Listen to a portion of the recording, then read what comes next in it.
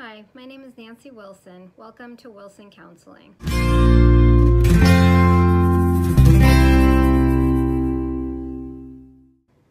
Today we're going to be talking about coping with emotional eating. A lot of us eat for reasons other than the fact that we're hungry. We might be feeling tired or angry, maybe you've had a hard day or you want to celebrate. We use food in an emotional way. And there can be consequences to that. Maybe you've put on extra pounds or you're ignoring your real needs, so those needs are going unmet. So I want to talk a little bit today about some questions you can ask yourself to help you stop that kind of emotional eating and to stop using food as the only coping mechanism that you have.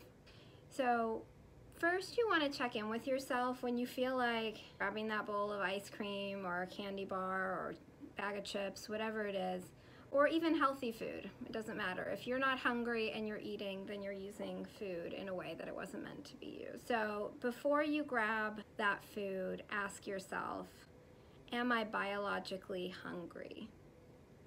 Am I feeling hungry in my body? So you're going to have to check in with your body, notice if you're feeling hunger anywhere. And if you are hungry, which is sometimes going to be the case, then honor that hunger by getting something to eat.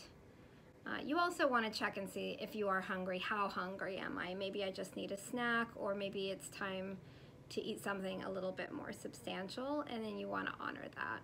But if you're not hungry, you want to go to question number 2.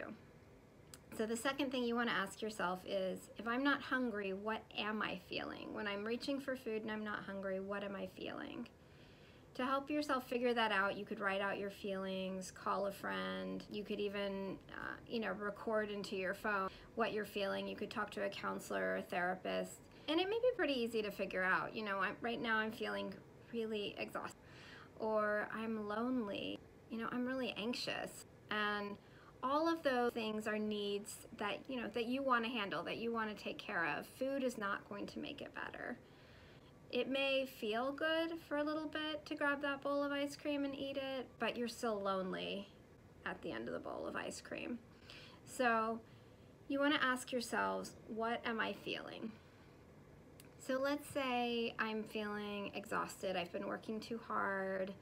Haven't been sleeping enough. I've been anxious. Then maybe what I need is rest. And so I can allow myself to take a nap or take a hot bath to relax. Even going for a walk will feel like rest to me if it's not a very vigorous walk or exercise. So think about what your needs are and how you can meet those needs. When you give yourself permission to meet your actual needs, you're going to feel so much better. And you're going to feel more in control, and you're going to be less likely to use food as your only coping mechanism. So instead of reaching for food, ask yourself, am I hungry? And if I'm not hungry, what am I feeling? Based on what you're feeling, that's going to tell you what your unmet need is. And then you have to give yourself permission to say, it's okay to take time out from work or from the kids or from whatever it is you're doing. And if you're tired, rest. Or if you're lonely, call a friend. If you're anxious, maybe you can do some deep breathing, for example. So there's always something that's going to help you start to feel better. But you want to meet the actual need that you have, and don't just assume food is going to be the comfort for everything, because it just isn't, and it leaves you feeling disempowered at the end of it.